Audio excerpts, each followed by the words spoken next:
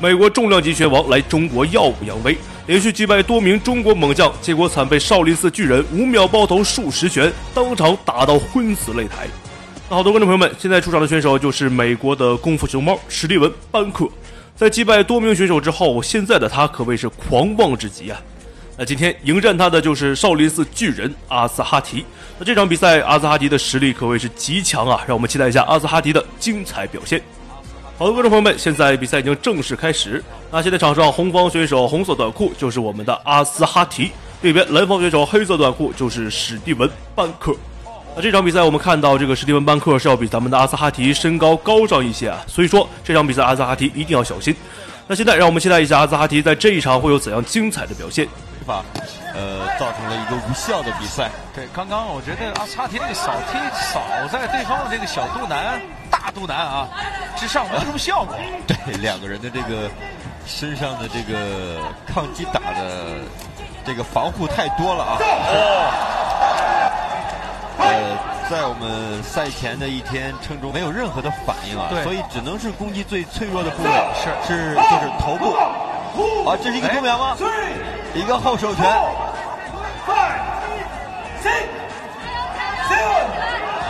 刚才是一个后手吗？后手重击吗？结束。观众朋友们，这场比赛咱们的阿兹哈提最终也是没能起身啊。这场比赛可以说非常可惜啊，咱们的阿兹哈提是败给了这个史蒂文·班克。但是这种重量级的比赛，一拳 KO 对手是常有的事儿啊。那下一场比赛一定要更加的小心。那这场比赛结束没多久，我们的中国小伙邹立涛来挑战这个史蒂文·班克。那我们看到邹立涛的这个身材还是比较魁梧，而且长得也有一点像咱们的中国功夫熊猫奥日格勒。那这场比赛让我们期待一下邹立涛会有怎样的表现。好的，观众朋友们，现在比赛已经正式开始。那这一场依旧是挑战这个史蒂文·班克啊。那现在场上红方选手就是我们的邹立涛，另一边就是史蒂文·班克。ไม่งุ่มงามนะไม่งุ่มงามนะเป็นมวยเป็นมวยผ่านการฝึกซ้อมมาอย่างดี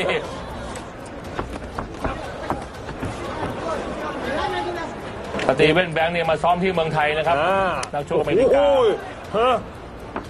ดูที่เท้าจากจีนเตะอัดเข้าไปแล้วซูเปอร์เฮฟวีเวทนะครับ100 กิโลกรัมโดนซ้ายเหมือนกันของสตีเวนแบงค์นะครับหนีลุยแล้วจุดที่เท้าลุยแล้วนะครับจุดที่เท้าลุยแล้ววัดเลยมีหมัดเด็ดครับส่วนที่เท้าจากจีนนะครับหมัดเขาดีครับเพราะว่าจีนแพ้เป็น1แล้วนะมีสูงมีเตะได้ด้วยเตะไม่ถึงจะเตะไม่สูงแต่ว่าเตะล่างก่อนเตะกันไว้ก่อนคู่นี้มีสิทธิ์ร่วงมีสิทธิ์ไม่ครบ3 ยกไม่ครบรุ่นใหญ่ๆนี่น่ากลัวครับสาวหมัดดีซ้ายขวาออกแต่ละหมัดนี่มาเสียวเหลือเกินไม่มีเป็นล้มสตีเวนแบงค์นี่หมัดซ้ายครับต้องระวังหมัดซ้ายโอ้โหบวกแข้งซ้ายพลเปเตรียมนะพลเปไม่ใช่เอาหมีนะสหรัฐหมีนะนักชกหมีโอ้โหมีแข้งซ้ายครับนักชกจากสหรัฐส่วนที่แถวบวกซ้ายขวาไม่รู้ละหมดแรงไหมมัดขวายิงแล้วมัดขวามัดซ้ายปิดแล้วเอาเอียงแล้วออกมาได้หนีไปแล้วเอียงแล้วโดนมุดมานะมุดโอ้โหจุดที่เท้านะครับจากจีนนี่เจ้าบ้านลุยเลยครับทำท่าหมดแรงทำท่าหมดนะเป็นการใหญ่นะครับส่วนที่เท้าเร่งเยอะมากเลยนะครับพวกจีน邹立涛。我们看到这一下之后，咱们的邹立涛也是不行了。那在这个史蒂文·班克重拳之下，加上这个体力的流失啊，咱们的邹立涛是很遗憾啊，败给了这个史蒂文·班克。那这场比赛打到现在，这个史蒂文·班克已经连赢了2场比赛。那想必各位观众朋友们现在心里也是憋了一肚子的火，恨不得自己冲上去暴打这个史蒂文·班克。但是千万不要着急，我们马上迎来了今天的复仇之战。那现在出场的选手就是我们的中国猛将叶翔。叶翔的实力真的是强到令人发指，因为他所有的奖项全部拿了一个遍。所以说这场比赛让我们期待一下叶翔会有怎样精彩的表现。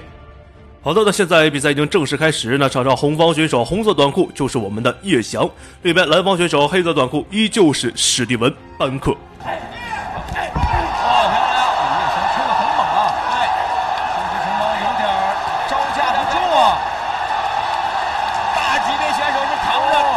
杀伤